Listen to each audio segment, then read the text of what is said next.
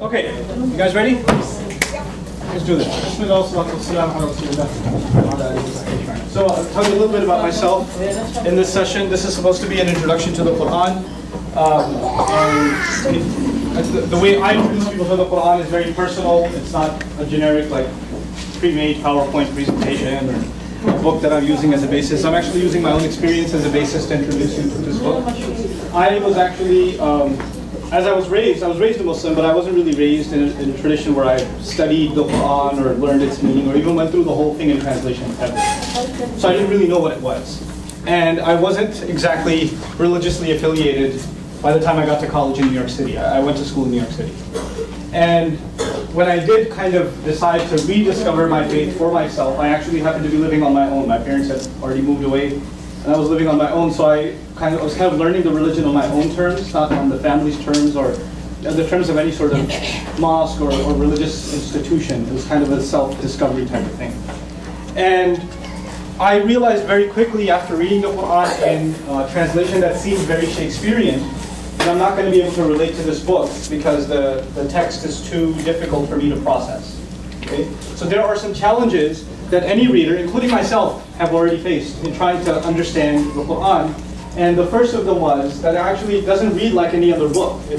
It's got 114, you guys call them chapters, we call them surahs, but it's not really chapters. I mean, a chapter by definition is supposed to be progressive. In other words, when you finish chapter 1 of a book, chapter 2 should build off of chapter 1. Right? And if something comes up from chapter 1 again, the author simply cites, go back to 1, it's there. Page this and this and this, right? So that's typically how chapters work. And sequencing of chapters is totally important. You can't take a book that was made of 12 chapters and make chapter 3 into chapter 12. You can't do that. The author's intent doesn't come out the same way. When you look at the Quran, the first thing you notice is there are different kinds of order. Like these 114 surahs, surah instead of chapter, right? S-U-R-A-H. By the way, those of you that are writing this down, surah instead of what? Chapter. And how many of them? 114. 114, right? You could have organized them a number of ways. Maybe they could have been organized in subject order, which would be the typical way to go in a book, right? You organize a book by subject. It's not the case. It's clearly not the case as you study the Quran. Another possible order could be chronological. Obviously, we believe that the Quran was revealed over the course of 23 years. Little by little, revelation came to the Prophet, and it was memorized. Because it's originally an oral tradition. It's not a written tradition. It's an oral tradition. So it was memorized. And so you figured the first thing that was memorized must be chapter 1. The second thing that was memorized must be chapter 2, etc., etc., etc. The fact of the matter is the first revelation that came, you will find it almost at the very end. If the book is 600 pages, you'll find it on 587 or something. That's the first revelation. So it's clearly not in what kind of order? It's not in chronological order. So it's not in subject order. I just mentioned that. It's not in chronological order. That's the second challenge for a modern reader. A third challenge for a modern reader is that it's not in size order. You figured maybe the biggest chapters are in the beginning, and the smallest ones are at the end. No, not the case. The first one's really small, the second one's pretty big, actually the biggest. The third one's pretty sizable. Then they're big, and then they get small, and then big again, and then small, and then big again. So it's not in size order, it's not in subject order, it's not in chronological order. A Western reader like myself, for the first time when I read the whole thing, I said, there is no order. There can't be any order. I can't figure this out. This is too encrypted. It's all over the place. Plus, there's, not to mention on top of that, I told you how many passages about Moses, if anybody remembers? About 70 passages. Guess what? They're not in one place. They're all over the place. And even they aren't in chronological order. They're in all kinds of order. And you're like, how is this a book? How is this a book? I don't get it. That's how I felt when I first read the Quran in English translation. I'm not an Arab, I don't know Arabic, so all I could do was read the English translation. Then I decided, I don't know what bug crawled in my brain, I decided somehow I was motivated, I'm going to learn Arabic. I'm going to learn enough Arabic to read this book without translation. That's what I decided to do. And so this was the year, 1999, that I had the good fortune and Allah's grace to gift me with a really, really talented teacher. I was going to school full-time, I was working full-time, and I was studying Arabic 3 hours a day with this teacher of mine. So I had basically 18-hour days. okay, studying Arabic just to understand the Quran. That was my sole purpose. I did not want to speak in Arabic. I did not want to order a shawarma in Arabic. I did not want to travel to the Arab world to hang out with Arab friends. That was not my motivation. My only motivation was directly understanding this text without the filter of translation. Long story short, it's been since that I'm studying Arabic. And it's been since that I've been studying the Quran. And when I got a little taste of understanding the Quran in Arabic, I realized something incredible. I realized this book is organized, and this language, this discourse of the Quran is organized in a way no other book has ever been organized. It is unique in every form. And it has certain literary nuances that you cannot compare to other literature if you want to appreciate them. You have to look at it on its own terms. You know how sometimes, it's not a good parallel, but I think it'll give you some idea. Sometimes somebody invents a new kind of music. And the first time people hear it, they're like, what is that? And then it becomes rock and roll. You understand? Like somebody does something that's never been done before. There are elements of previous precedents, but it's something entirely new and unique. And you cannot judge it on the merits of Mozart. It's different. It's not what it was. It's still music, but it's something else. It's kind of like that. Quran is literature, but it does not conform to the standards that you might be used to from other texts. So I want to highlight to you today what makes the Quran unique, and to me, personally, mesmerizing. I, to this day, am mesmerized by this book. The more I study it, the more I just sit back and go, whoa, word of God. That's what I do personally. I don't push that down and shove that down anybody else's throat. I do this for my own fascination. Islamic studies, incidentally, for those of you who don't know, Islamic studies is many subjects. When somebody says they want to study Islam, they can study a slew of subjects.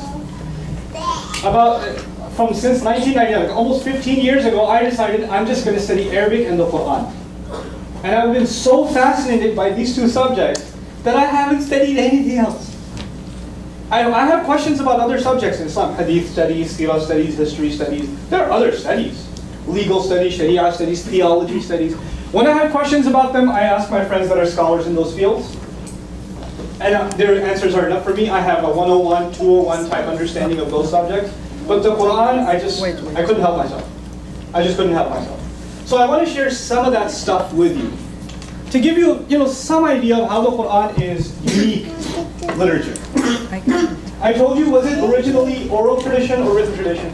Oral tradition. Oral tradition. So first thing that fascinates me about this book, it's an oral text.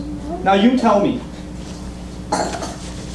is it harder to preserve an oral tradition or a written tradition?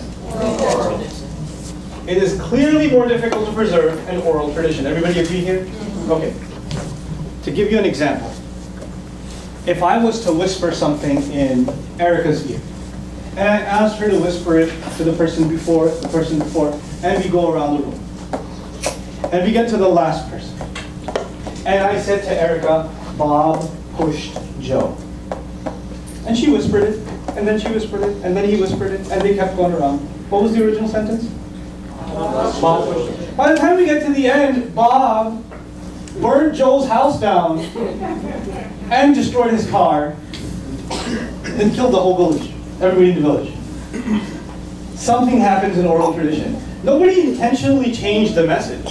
Somebody just decided to say it in their own words and change 0.5%. Somebody else, another 0.5%. Somebody else, 1%. Somebody else, 2%. 1 and 2% is harmless, isn't it? But when it's passed through enough people, it becomes unrecognizable.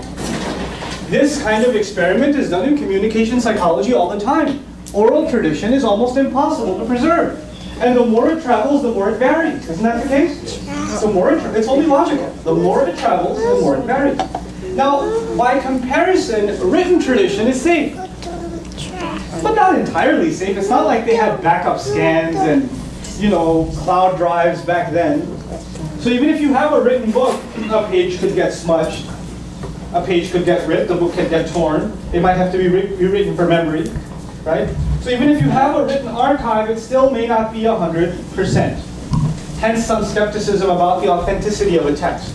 Logical, in my opinion, that you can have skepticism about what the origins of a text are. The argument of the Quran, interestingly enough, by the claim of the Prophet himself and those around him, and actually even some of the skeptics of his own time, how can he receive a book he can't even read? The problem of him not being able to write the book is clear. He can't even read, how can he write? So it was only an oral expression. On top of that, when the book is actually compiled, it's compiled in a way that's not oral. It's written now, but it's not in the oral order as I mentioned, right? Which adds another layer of complexity. Here's what's fascinating. By the time this man's career, the Prophet's career, 23 years as a messenger, by the time it's over, between 10 and 100,000 people are becoming Muslim. The vast majority of them are memorizing, or a huge chunk of them, a couple of thousand of them are memorizing the entire Quran by heart, which is the equivalent today of about 600 pages. The most popular tradition in the Muslim world today is the memorization of the entire Quran. These people not just memorize the Quran, they travel far and wide. They leave the Arabian lands. They are cut off from the mainland. It's not like they're staying in touch by email either. This is ancient times. So once you're cut off, you're cut off. And if you want to send a message, it might take a couple of months. Because horses take their time. Right? These people move out and they're teaching Quran in their own villages, their own towns. If you go from a logical perspective, then the assumption should be that within a year, within 2 years, you should have 1,000 Qurans. That's what you should have. You should have an uncountable number of variations of an oral tradition. That's what you should get. Fast forward to 2013, today.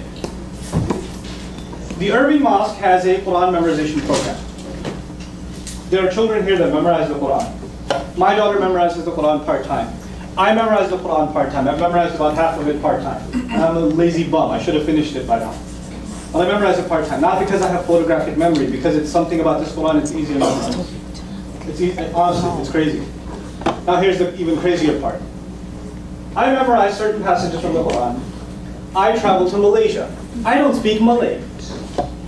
I go and lead prayer. And when we lead prayer, we recite a passage from the Quran from memory. I go and lead prayer. I recite the passage out loud. There are a bunch of kids behind me that have memorized the Quran.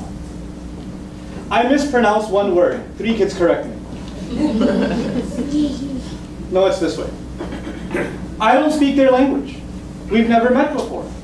They saw me praying at the airport, so they joined me in prayer. That's what Muslims do. If the Muslims see me praying, and there's time for prayer, they can join in you and stand behind you in prayer. So we pray in congregation, even if we don't know each other. That's how it works. And the longest part of our prayer is standing, and in standing we recite the Quran from memory. And if one guy messes up one word, one syllable of one word, the 3 in the back, no, it's actually, and you go, oh, and you correct yourself. By the syllable. By the syllable. Here's an even crazier fact of life. We're living in Irving, or I live in Euless at least, but we're in Irving right now. Imagine all the internet is gone, all the libraries are gone, all the books are gone, all the cell phones are gone, all the computers are gone. Every data, all the data in Irving is gone. Okay? The phone book's gone, there's no copies of the US Constitution, there's no copies of the Bible, no copies of anything. No book, no data. I can challenge that within 24 hours we'll have the Quran. In Irving. In Irving. Actually, we don't even have to look at all of Irving. Within 5 blocks of here. We'll have the entire Quran back. Why? Yep. And when they reproduce it in writing, because they'll handwrite the whole thing, we got a bunch of kids, so each will take 1 page and we'll be done. Right?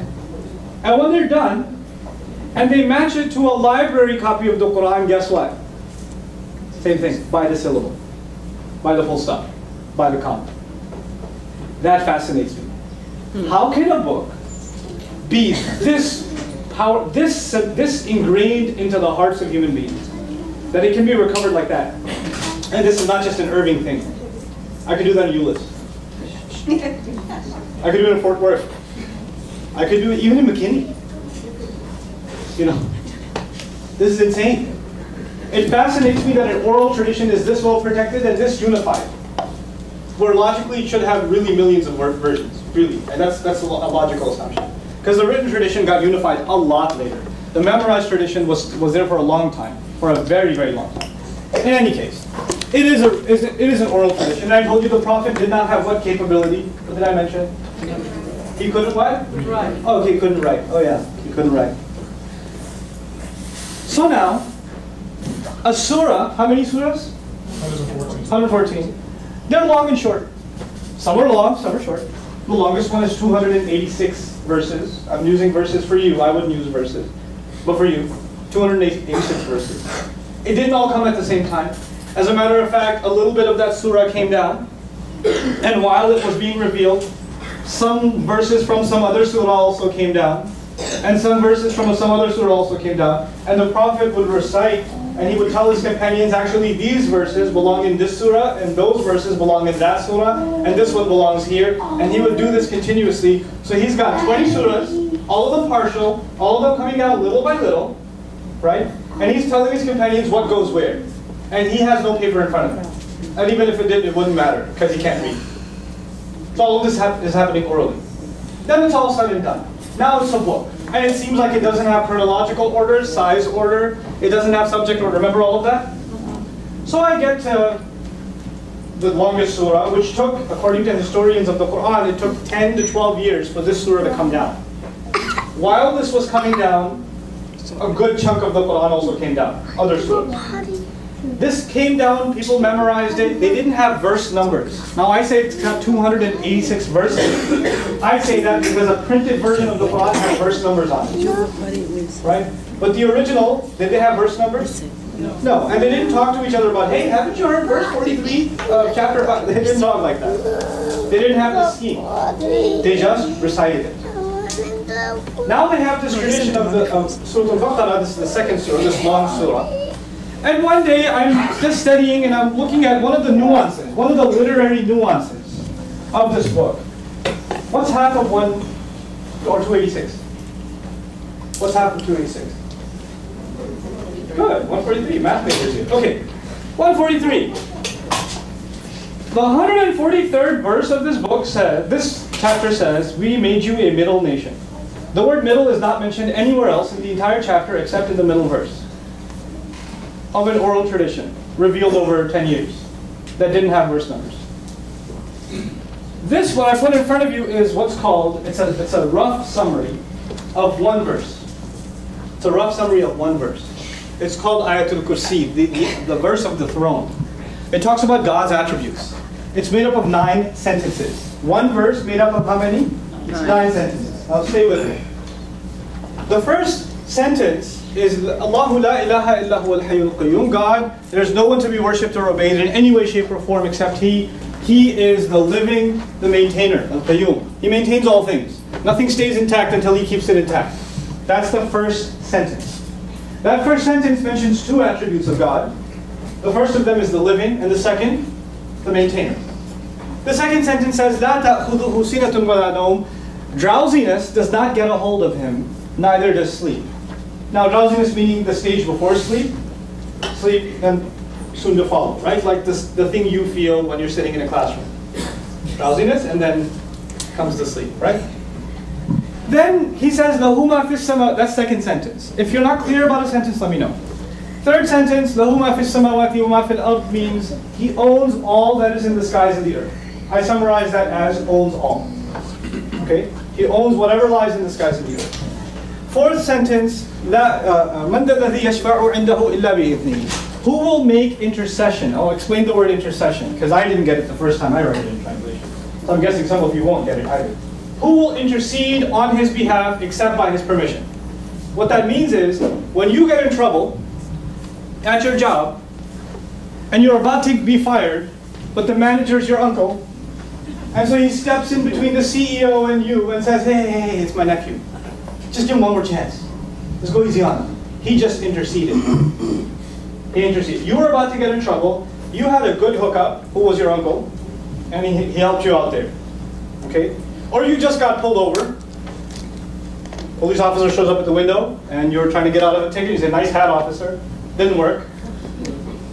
And then you're taking out your license, and yo, by the way, my brother is a cop. Oh yeah? What precinct? Oh, I know Frank. Okay, just be careful, all right? That little ID card from Frank interceded. You understand? When you use someone to kind of get you out of trouble, that's intercession. He says, who dare intercede before God except the one he gives permission to intercede? Nobody's going to come and say, hey, Lord, oh Lord, I know about to throw him in hell. Hold on there. He's with me. Not going to happen. Unless he will allow that to happen. Except by his permission. Okay. So he mentions something that won't happen, but mentions a small exception. And we don't know what that exception means yet. It just says that except by his permission. That's all he says. That's your fourth sentence. The fifth sentence is, he knows what lies ahead of them, meaning what's in their future. وَمَا خَلْفَهُمْ, and whatever's behind them, meaning their what? Past. He knows their future, he knows their past. Then he says, وَلَا يُحِيطُونَ بِشَيْءٍ مِنْ عِلْمِهِ إِلَّا بِمَا شَاءَ. And they control, they encompass nothing of his knowledge, except what he lets them know. He knows all, we know nothing, and whatever we know is because he lets us know. So what we know is the exception. The little that he let us know. إِلَّا بِمَا شَاءَ. Okay. Then he says, وَسِعَ كُرْسِيُّهُ السَّمَاوَاتِ وَالْأَرْضِ. His magnificent throne expands the entire skies and the earth, meaning all existence is actually under his kingdom, his throne. Now a throne is a very small part of a castle. It's the innermost part of a castle.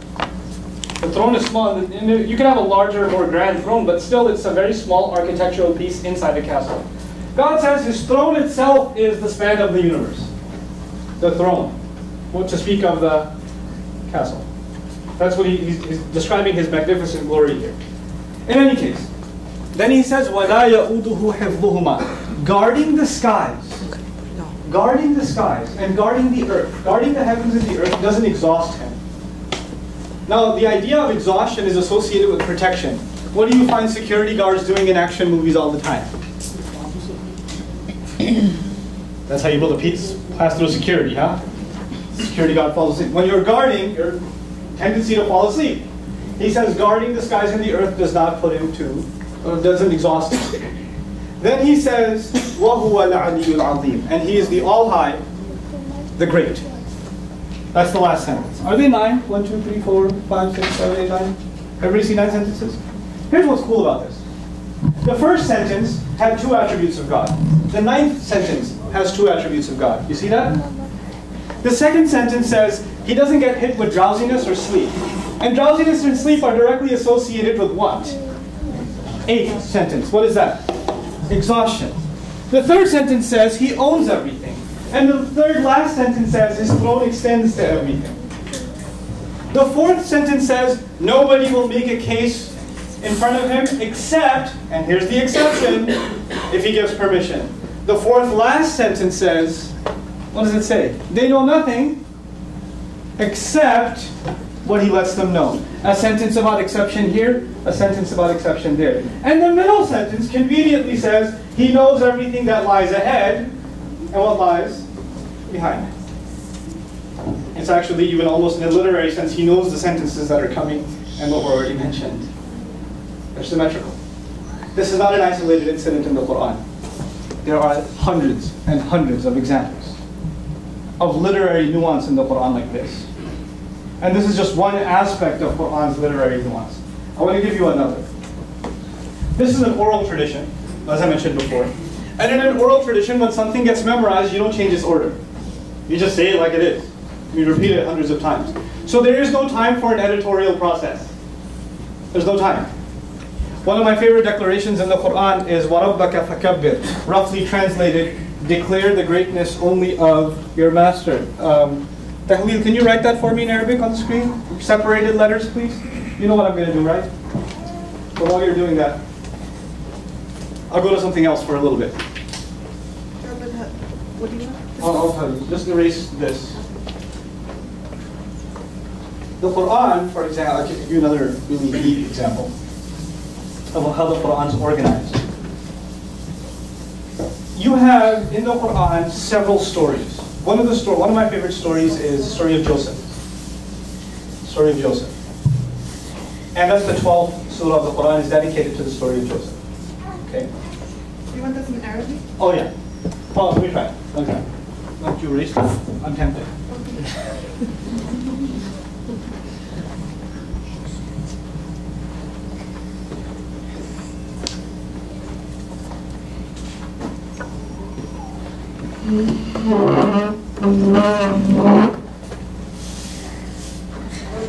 can erase everything else. You forgot a cough. One bad marker. Ustad, you forgot a cough after the cough. Yeah, got it. Ah.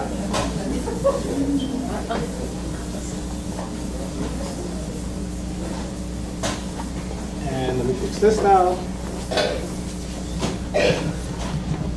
Okay.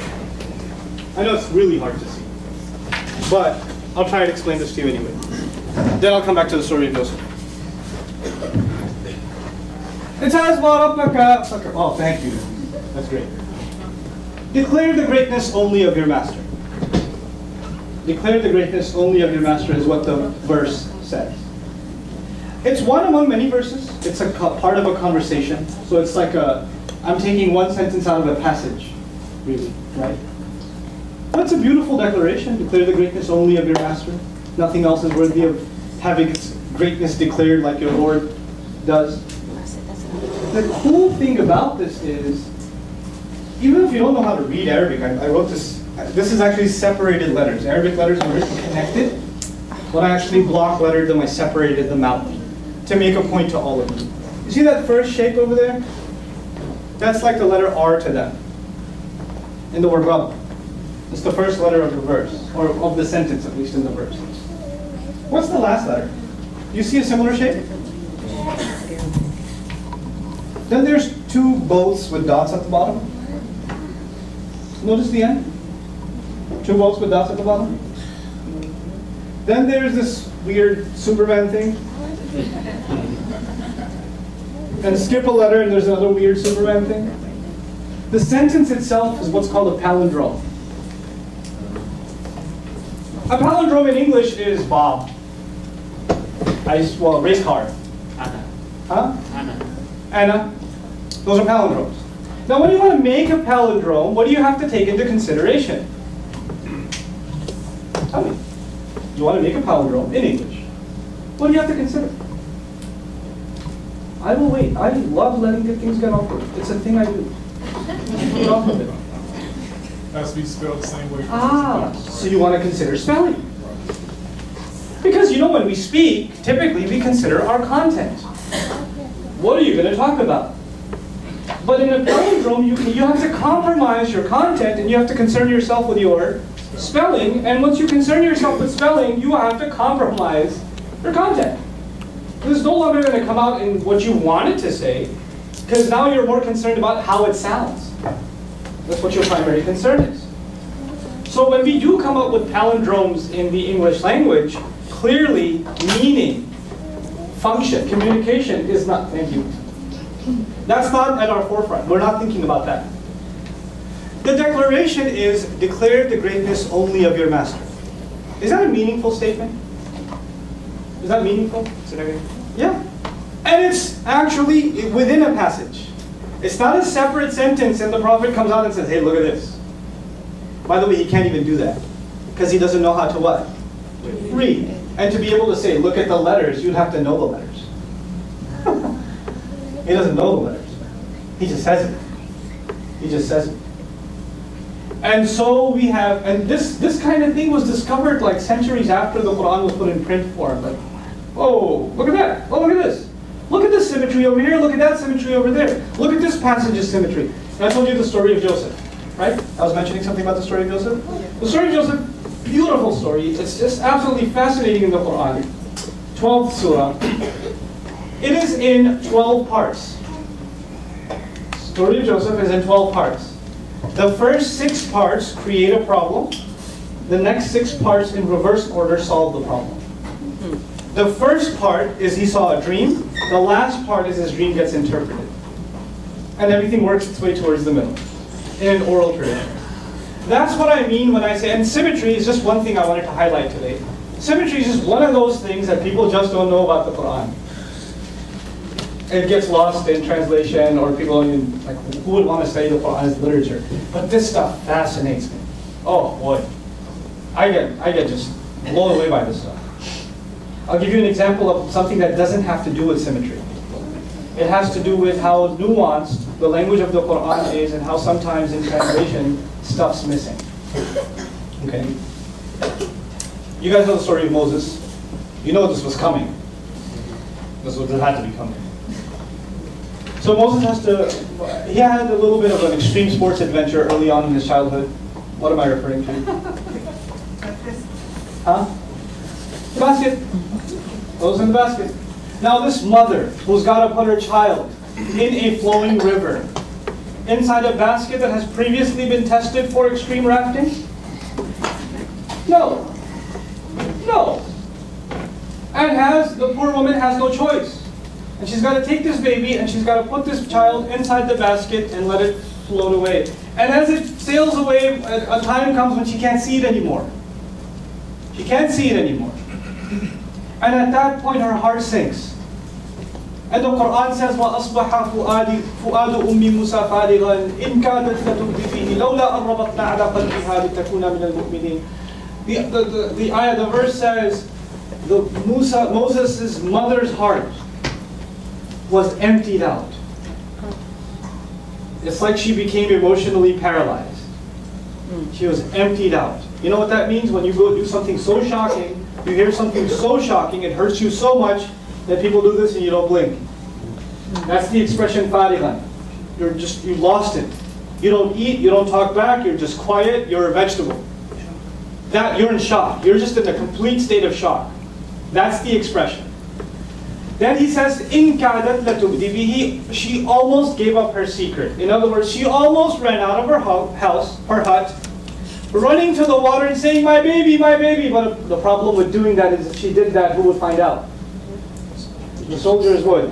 That motherly instinct of wanting to run after her child, she had to crush within her. And that itself, first of all, the child's going, second, she can't even cry about it. She can't even scream about it. She has to fight her most natural motherly instinct. He says her heart was empty, voided out. She almost gave up her secret. لَوْلَا أَن رَبَطْنَا عَلَى قَلْبِهَا. Then he says, had we, meaning God, not tied her heart together, had we not kept it together. In other words, she would have run out doing what she was going to do as a mother, had we not kept her together emotionally. لِتَكُونَ مِنَ الْمُؤْمِنِينَ. So she could be from those who truly believe. Now, the reason I mention this particular beautiful, beautiful ayah is because her heart is talked about twice. Moses' mother's heart is talked about twice. Once when it got emptied out. Once when God held it together. Right? You guys following along? Once it was emptied out, once it was held together. The thing of it is, there is only one word in English for heart. Heart. The Arabic language has a number of words for heart. And the first time her heart was mentioned, a different Arabic word was used in the Quran. And the second time her heart was mentioned, another word for heart was used in the Quran. The first time the word fu'ad was used. The word fu'ad is used in Arabic. The origin of that word is fa'ada, to roast. Fu'ad, a piece of flesh engulfed in flames, is called fu'ad. God describes her heart as one on fire. In Arabic, when a heart is overwhelmed emotionally by anger, fear, sadness, rage, you name it. If your heart is overwhelmed with something, it's no longer called just a heart, it's called a piece of flesh on fire. That's what it's called. When your heart is calm, however, it's just called the thing that beats. Qalb. Qalb literally comes from alteration or change, because the heart is constantly changing its position. It's beating. The first half of the verse uses the word fu'ad. The second half of the verse uses the word qalb. In other words, now in English, the first half of the verse uses the word heart on inflamed, engulfed, overwhelmed, overpowered. What was happening in the first half? Lydia was flowing down the river and she was holding herself back. In the second half of the verse, God puts the fire out, calms her down so she can keep her cool. Now's the time to use what word? Qalb, the regular heart. The easy beating heart. This is the kind of stuff, her entire emotional journey is captured inside two words for the heart. Her psychological state is being described by these two words. That is not seen in translation. It's gone. It's gone. You don't see it. There's no way. Incredible stuff, at least to me. Yes, I have to know. 25 minutes more. Okay. So, last thing about Quran and translation. My personal project, as was mentioned previously, was when I started studying some of this stuff, I was like, man, people need to know. Not to proselytize people. I'm not interested in converting people to Islam. No, I just feel like this is a monumental work of, a contribution to human, the human library. We believe it to be the Word of God. That's what I believe it to be. That's what Muslims believe it to be. I feel like Muslims don't even know what this book is talking about. So many of us don't even know what it has to offer. So I wanted there to be kind of a literary education about this book. So when people talk about it, at least they talk about it in an educated way. Muslims are not. They should at least know what it's talking about, and not lose out stuff from the filter of translation. And that's why I did the series that I did a video series on the Quran, just the entire Quran, walk through the whole thing. I just walk through the whole thing. And especially I try to highlight the parts that are particularly controversial. Like, here's a fun quote from the Quran, kill them wherever you find them. It's from the Quran. I can tell you. You don't have to watch the news to hear that quote. I'll tell you myself. It says kill them wherever you find them. And I love talking about it too. Oh, I love it. You know why? Because I believe if it's properly explained, without washing the meaning down, without watering it down, genuinely talking about the text in its original historical context, I have no shame in talking about it, and I'm actually proud of it, and I think any civilized human being would be too. That's what I think. It's just not talked about it that way. Is it possible that a text can be manipulated? Yes. Tell me about it. Tell me about it. I'm sitting on a plane sometime, person's sitting next to me, I'm reading the Quran in Arabic. They're like, what you reading there? I'm like, Quran. And that makes for some fun conversation, Sometimes it doesn't. Sometimes it's awkward silence after that, like, can I check my seat? Awkward. Or sometimes it makes for some fun conversation. Doesn't that book say to kill everybody? It's like, well, you're alive. What is it actually? What is it talking about? You know what? If it's maybe some other sessions, I might explain that stuff to you guys. Let's take all the verses that are quoted all the time, that are used as a basis to say these Muslims. Oh, you watch out for these Muslims. Look at what their book says. You know what? I don't like to play that game, because if you want to play that game with any book, you can. With any book, with any religious tradition, it's easy to play that game. But to actually go and talk to someone and say, I heard this is what it says. What's it actually talking about? How have you guys understood this for 1,400 years and not had a problem? And how come nowadays there's this chaos? That's a discussion to be had. That's something we need to understand. I honestly, in my final comments, I just want to say, this book deserves to be understood for what it really is, for what it really has to say. And I hope I can make some contribution towards that. And I hope that you guys, the ones, especially those of you that are visiting us today, I welcome you to stay in touch with me, with the people here, the wonderful people here that have put this program together. I actually am not an official part of the mosque. I'm just a community member. My school's across the street. I teach Arabic across the street. Okay, what used to be the old Nokia building. I have an Arabic school right there. Right? But I come help out whenever I can. But you're welcome to try and stay in touch with me. I'm going to leave my email address on the board. So you guys can shoot me an email. We can talk. If I get time, I don't get a lot of time because I do a lot of traveling and a lot of teaching. But if I do get time, we get together, sit down, have a chat. I don't mind. I don't mind doing that. Because I honestly believe that if people knew that we knew, like Muslims knew non-Muslims and non-Muslims knew Muslims, we could become an example of communities that not only live with each other and tolerate each other, but actually communities that can cooperate with each other and show mutual respect to each other. Tolerance is not enough. Tolerance is not an accomplishment. I don't think tolerance is an accomplishment. I think respect is an accomplishment. And respect doesn't come if you don't know people. It doesn't. It takes work. And it will take work from Muslims and it will take work from non-Muslims, those that are interested anyway. So honestly, I commend you for making the effort to come, and I commend you for trying to inquire more about this faith. and the people that carry this faith. You know, I hope I was able to be of some benefit, you know, in your own inquiry, in your own journey. I'd like to open the floor up for 15 minutes of questions and answers now, and then we'll call it a day, because the prayer service is going to start. We'll start with you. Okay. Well, I have a comment first. Sure. I found really interesting, you know, the thing about the symmetry and the palindromes. To talk about the uniqueness of the Quran. But you know, with the translation stuff, any single translation for any book is gonna lose sense. And Sure. You know, for example, just in Alaska, they have many different words for the word white that you don't have in English and you don't have in Spanish. My background is in Spanish, and when I was able to read Edgar Allan Poe in English, it was amazing because you know you lose a lot of the stuff with the translation. Exactly. Now, my question is. You mentioned a tradition before about that God, He builds houses for everyone, right? Yes. But then you said that He already knows what's going to happen in the future. He knows everything that's coming, right? Sure. So if He's omniscient, so He knows everything that's happening, so He knows that some people are not going to make it already, right? Isn't that a contradiction? Sounds like a contradiction. He knows some people aren't going to make it to heaven. Why he build them a house anyway? Because He's all-knowing. We believe, actually, it's really cool in Islam, we believe that God is all-knowing, but He also gives human beings to change the course of their future. We believe that prayer can change predestination. Part of our creed. Part of our creed is the only thing that can alter the change of your course of your future, because God knows everything that's going to happen.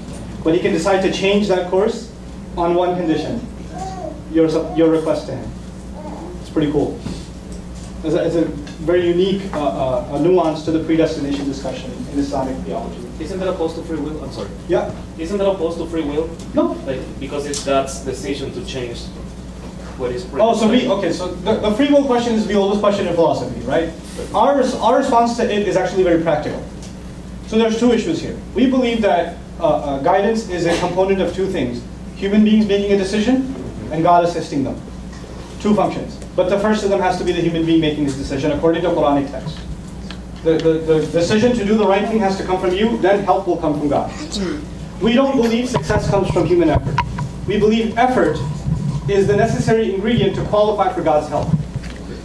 So if I, for example, am successful in my business, it's because I did a lot of work which qualified, that hard work qualified God's help to come. But it's not my hard work that got there, it was actually the divine aid that got me there. So that we combine both of those issues in Islam. Okay. Yes? Can you very quickly, if it's possible, you said killed them where you find Oh my God, you want to know about that one? I've never heard that, so. So cool. I mean, So cool. I'll tell you what it's talking about. I will tell you what it's talking about. So, anybody ever see Red Dawn? Yes. Yeah. The old one or the new one? The old and new. The old and the new? The old one was better. It was. The old one was better. I had the craziest experience watching Red Dawn. On watching this film, you guys know what I'm talking about or no? How many people don't know? Oh my God, seek forgiveness. Anyway.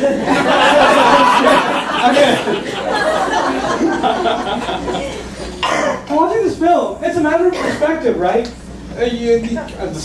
North Koreans are invading the United States and parachutes are landing and they're taking over half the country and it's crazy, and these poor high school kids are running up into the woods and their dad taught them to use a shotgun or something, and they're now considered, guess what?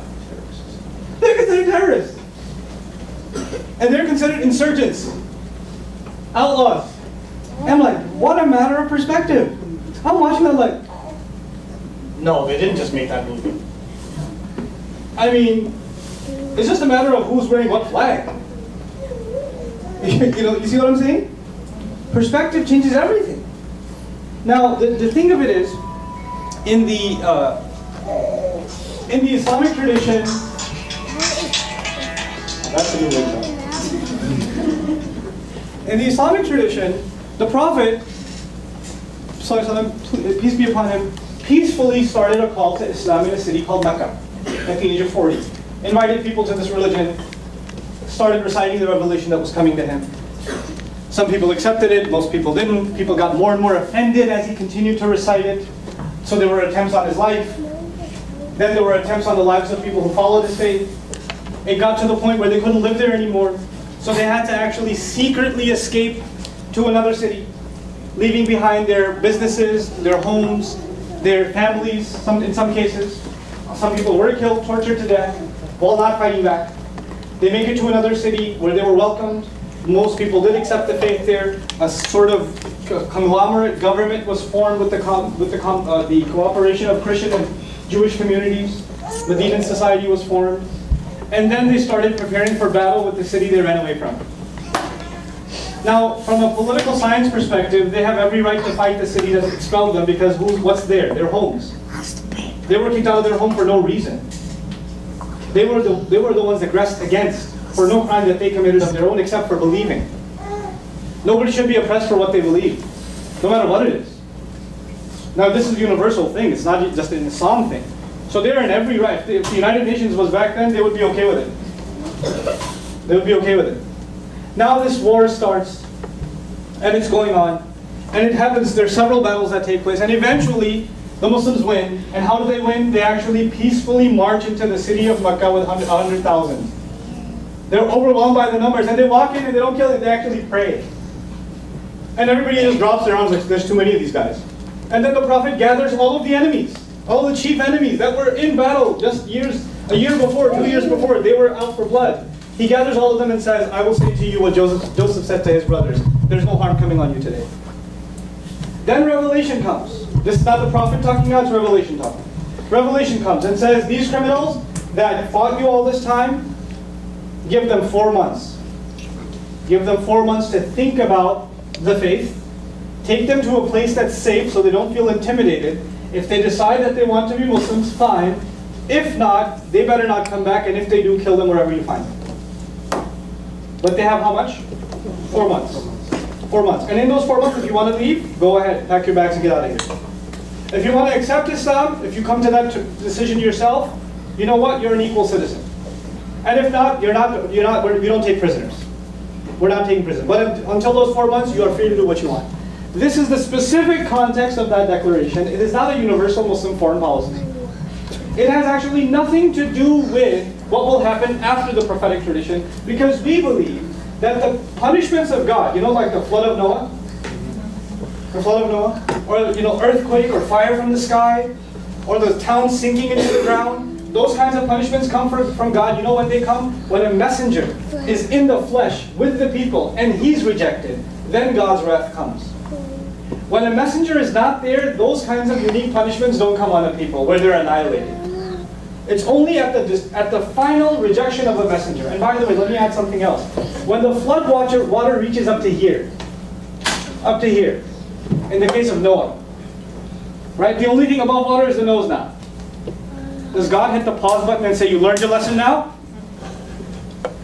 I'm going to take the water back down. You watch it this time. Does that happen? Does a fire rain from the sky, and right before it hits the guy on the top of the head, it stops? You would joke about God's wrath now? You think it's funny now? Does it ever happen? Once it starts, you can't stop it. This is God's tradition in previous nations. This is true of Islamic tradition and the same stories that are mentioned in the Bible. This is what we believe. Now, in the Prophet's case, the punishment was not coming from the sky or a rain or flood or a typhoon. It was the Muslim army that took over the city of Mecca. And God's tradition fulfilled. All criminals who fought against the messenger should be what? Killed. But the pause button is pressed and told 4 months. The pause button was never pressed before. It's 4 months. Think about it. If you want to leave, move to Rome, go ahead. Move somewhere else, go ahead. Otherwise, you will face God's wrath, which has been coming for previous prophets too. And this is a messenger, and God does not forgive those who violate his messenger's causes. Those who have been ardent criminals. It's up to you. Then a guy came up to the Prophet and said, I don't know where you've been. I was in my house when you were preaching. I never came outside. I never even knew who you were until you just took over Mecca. What about me?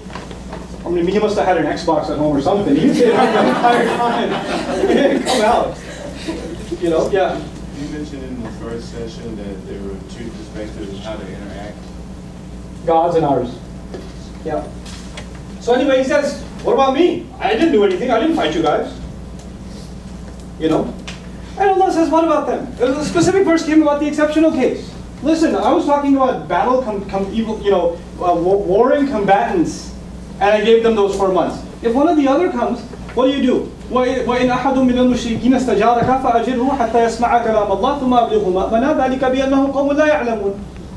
If one of the idol worshippers comes to you saying, listen, I have no idea, I don't know what this stuff is, then فَأَجِرْهُ, leave him be and keep him safe. Ajirhu means 2 things: leave him be and keep him safe.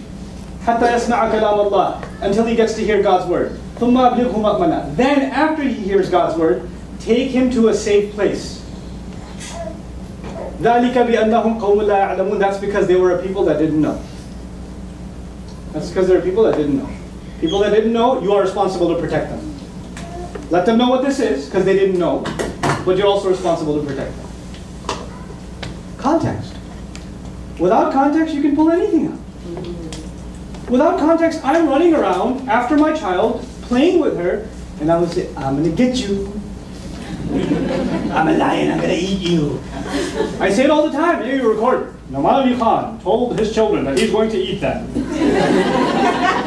We have a direct recording. I'm going to eat you. Did you say that, sir? Yes, I did. I actually did say that. And then they asked my child, were you scared? I was really scared. Context, guys. Context. You know, it's so easy to manipulate a text. And the beauty of it is, when I see people manipulating the Quran as text, I find fulfillment of God's word in that. Because he says, يُضِلُّ بِهِ كَثِيرًا وَيَهْدِي بِهِ كَثِيرًا وَمَا يُضِلُّ بِهِ إِلَّا الْفَاسِقِينَ. He guides with this word many, and he lets other people be misguided with this word, many of them. And the only one who go into misguidance by using the word are people who are inherently corrupt. People that have corrupt intention will use it for misguidance, and when they do that, I say, oh, you told us, thanks. Thanks for the heads up. So I'm not shocked by it. Like we were told. You were told. Yeah. You know, the Bible has many interpretations, like the King James or Bystander Version. Does the Quran have interpretation? The Quran's text is unified. So the text of the Quran is across the board the same. There are scholarly attempts to understand the Word of God, and there are thousands in number. Thousands. But none of them are actually considered sacred. The difference between sometimes the biblical analysis or exegesis and Quran is that, you know, some biblical scholars will argue that, you know, these few lines are actually explanatory. They're not original Bible, they're explanatory. But that line has to be drawn for you. Like a common reader won't be able to tell where to draw the line. With the Quran, the line is clearly drawn. This is his word, this is my attempt to understand it. And what's beautiful about that is every time a scholar would write about a single verse and explain it to the best of his understanding, he'd end the passage with Wallahu a'lam, and God knows better. In other words, what I'm offering you is a human effort to understand God's word, but my word doesn't constitute God's word. My interpretation cannot be considered final. My interpretation can't be the last. Because that would be taking God's authority. Yeah. I've heard of the principle of abrogation, I believe, in the Quran. Could you describe that? Sure, yeah. Abrogation is the idea that God would reveal something where people were ready for it at a certain point, and then as they matured, he would reveal more specific commandments, or commandments that would say, okay, now you need the final version of this. So for example, Arab society, you think they have a lot of drinking water in the middle of the desert? No. Not a natural resource, not easily accessible. And in that kind of a society, all drinking liquids, juices, wine, etc., very expensive to come by, right? So wine was a very exotic item, and also something that was very much, revered in Arab society. The Quran came and tried to wean the Muslims off of wine. It didn't say don't drink, because Allah knows, and we know now, you can't just tell someone don't drink and they stop. It doesn't work like that. Human beings don't operate like that. And he says, Allah ya'lamu man khalaq, doesn't he know who he created? He knows what we're like. So he first said, look, the evil that comes from it is much greater than the benefit. He didn't spill out and say, stop it. He just said, listen, it's the bad things that come out of it are far worse than the good in it. Then a few years later, he took another step and he said, you know what? Don't be drunk when you're praying. Don't come near the prayer while you're drunk until you know what you're talking about. So at least respect the prayer. Now the thing with prayer is Muslims pray 5 times every few hours, which practically, either you're going to drink or you're going to pray, because, you know. And even if you are going to drink, you can't drink too much anymore. Why not? Because if you drink too much, it takes a while to wear off. And prayer is coming. So if you're going to fulfill this commandment, practically, it came to an end. Then the final commandment about alcohol came, and that was, it is رِجْسٌ مِّنْ عَمَلِ الشَّيْطَانِ فَاجْتَنِبُوهُ هَلْ أَنْتُمْ مُنْتَهُونَ. It is from the abominations of the work of the devil, stay away from it. Are you going to stop or what? فَهَلْ أَنْتُمْ مُنْتَهُونَ. That's what he said. Are you going to stop? Now this was the final word. That's what we mean by abrogation. In other words, something was given in lighter form, then more, then solid, then more solid. It didn't start that way. He didn't start, it's evil, it's from the devil, stop it. You know? I, again, personally, see it. You're free to disagree. I don't call you satanic people if you drink or whatever. I'm not saying that. I see the evils of alcohol in my community, though. I can see it. I remember when Irving was a dry county. And I can see the difference when it's not. I can see it. I mean, look at the crime statistics. You can tell. You can tell. The effects of alcohol. You want to know the effects of alcohol? Go to an ER on a Friday night. How many lives? How many lives? Oh, I believe it. You know, it doesn't take me any convincing. You know. So he says the harm is greater than the benefit. Somebody goes, well, it's good for your blood supply, and it's good for this, or it's good for that, and you know, it's a good relaxer. Well, you can't watch football without it, etc., etc. Okay, well, you know what? God doesn't say. The first step wasn't stop it. The first step was, look, the harm that comes from it in a society is far greater than the benefit that comes. The evil consequences of it are huge. So and with that, we have prayer coming up, so we have to stop now. All right. Thank you so much, Ustad. On behalf of Islamic Center of Irving, we'd like to Write my email address on there, so everybody has it. So you guys, I'll leave my email address, and we'll write it down in Arabic at the put that on the board. You can take that. Hope to hear from you. Thank you so much for listening. Everyone, you're more than welcome to stay with